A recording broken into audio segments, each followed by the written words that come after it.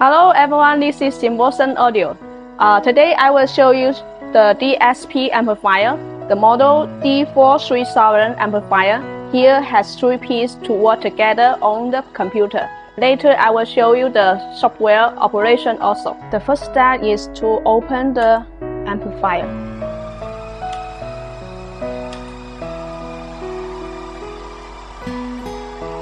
And the second step is to insert the network cable one by one.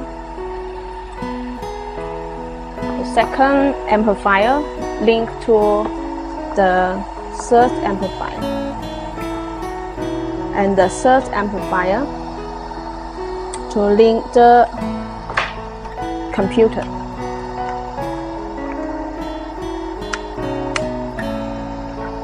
Look, now the green light is turned on.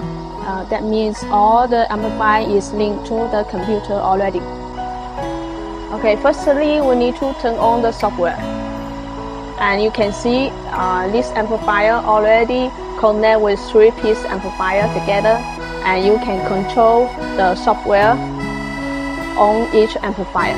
Now we turn on the software of first amplifier, and here you can control the volume and the link function, and you also can enter the password to see more function.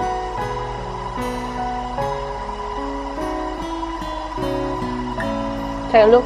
On this table you can set the crossover, and here has 4 input and 4 output.